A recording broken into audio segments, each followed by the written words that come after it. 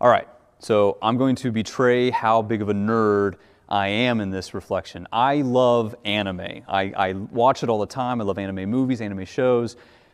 What I particularly love in anime, though, is when there's a character that usually shows up on the scene like later in the story, and they show up in the midst of chaos. Like everything's going wrong for the characters, like there may be this epic battle happening and they're losing terribly to some much stronger enemy that they're fighting against.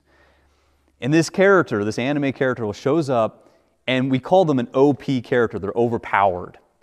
And they walk onto the scene, right, and they're perfectly calm, as if there's no trouble whatsoever. And they walk into that situation because they know they're stronger than anything the enemy has. That no matter what's going to be thrown at them, they can easily handle it. One of my favorite views of Jesus, and again, I'm a huge nerd, is to think of him in that light, that Jesus is an OP anime character. Now, bear with me.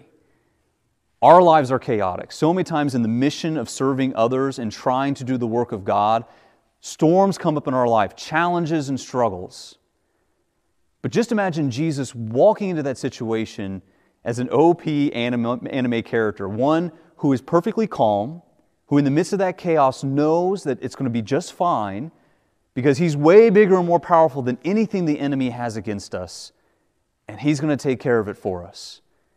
Let us place our trust in that Christ who is always calm and always in charge. Amen.